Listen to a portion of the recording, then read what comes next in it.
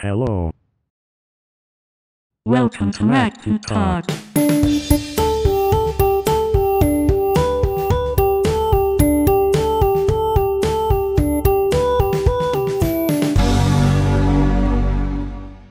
After the startup chime, the feature people most associate with a Macintosh computer is the alert sound. Alert sounds on the Macintosh have not always sounded, or even behaved, exactly the same. Some of you may remember Simple Beep, but the Mac had alert sounds long before Simple Beep. In 1983, Apple was demonstrating the Macintosh computer at various trade shows. This computer came loaded with System .85, and when it wanted to get your attention, it beeped. While other operating systems used a basic speaker that could create basic tones, the Mac was able to synthesize any number of sounds using a built-in 2-channel 22 kHz wave generator and digital signal processor. When the computer started up, it would load one of these sound samples from the onboard read-only memory, or ROM, and play it as part of the hardware test sequence. This is the same sound Apple used as the original alert sound, as we can see in the control panel. When Apple released System 1 in 1984 alongside the Macintosh, they did the same thing. All alerts played the startup chime stored in the ROM. In fact, Apple continued to do this through 1986. When System 3 was released, the control panel got a remake, but the ROM sound continued to double as the alert sound. Here is the Mac Plus startup chime instead of the one from the 128K Mac. With new computers came new startup chimes, and so also came new alert sounds and new control panel layouts, but the alert sound continued to be tied to the physical computer being used, until the release of System 6 in 1989.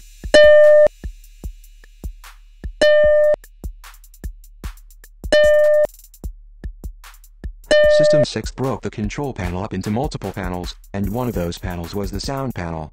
Tucked away inside, there was something special, the ability to choose from a selection of digitized alert sounds. To do this, Apple switched from reading in the startup chime to load sound resources from inside the system file at boot time. This meant as long as there was memory available and enough storage on disk, any properly sampled sound could be written to the system as a sound resource and played back as an alert. Thus ended 6 years of startup chime alerts, and began the reign of the Simple Beep. These 4 sounds were used as the defaults from System 6.0 right through the final release of 6.0.8.1 in 1991, and were even used in the retroactive release of 6.0.8L for newer hardware in 1992. But when Apple released System 7, they again overhauled how alert sounds were handled on the Macintosh. For most people, the biggest change was that instead of using ResEdit to insert your sound resources into the system file, they could be added and removed by treating the system file as if it were a folder. To celebrate the new focus on the Macintosh as an audio platform, Apple released a new set of default sounds: Droplet, Indigo, Quack, So Sue Me, Wild Beep, but kept the special non-visible sound from System 6, Simple Beep. Oops. System 7 also got released with some instabilities, which were quickly patched with System 7.0.1. Simple Beep sounds like a muted version of a basic startup chime. Droplet, Quack and Wild Beep are self-explanatory. So Sue Me has a more interesting story. In 1978, back when Apple Computer, now Apple Inc., was selling their original Apple computer, they got into a trademark dispute with Apple Records, now Apple Corp., the label that sold the Beatles music. To settle the dispute, Apple Computer agreed not to enter the music business and Apple Records agreed not to enter the computer business. Then, in 1989, Apple Corp sued Apple Computer, due to the Apple IIgs computer's advanced music generation hardware developed by Ensoniq. Apple Computer was found to be in the wrong and was prevented from releasing any further computers with dedicated music hardware. In 1991, with the release of System 7, Apple Computer planned to release System 7 with a sequenced alert sound called chimes. This coincided with a new settlement between the companies where Apple agreed not to sell physical media with music on it, but could sell hardware that generated music. Apple Computer renamed the chime sound So Sue Me, and 27 years later, it is still included as a bundled sound. From the release of System 7 in 1991, through the Perform 7.1 systems in 1994, Apple kept the alert sounds the same.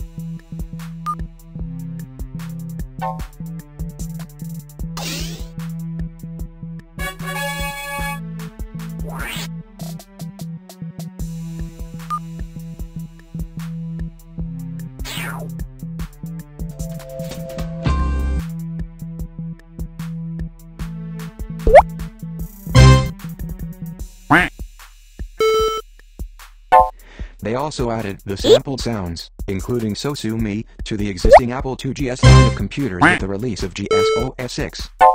Even with the release of System 7.5, and the following updates through 7.5.2, Apple did not change the alert sounds.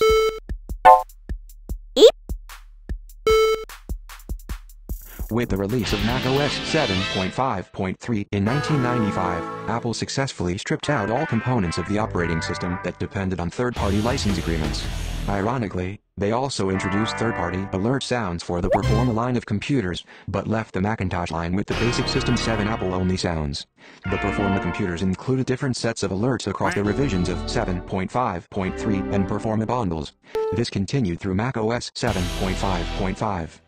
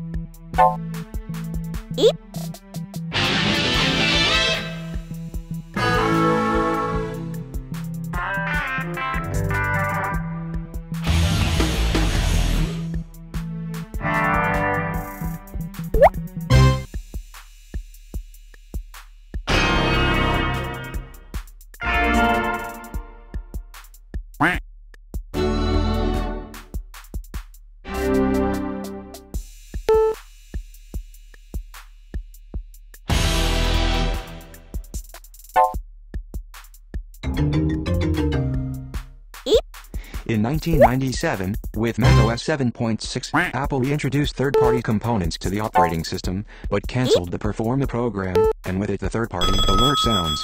However, they introduced new sounds for computers with built-in geoport modems, to simulate the sounds associated with modem fax and telephone features. The following year, Apple released macOS 8, and introduced the first two new alert sounds in 7 years, Single Click and Wit. These two sounds were found in bundled installations of the macOS, but not on the installed CDs, which continued to contain only Droplet, Indigo, Quack, Simple Beep, Sosumi and Wild E through macOS 8.6 in 1999.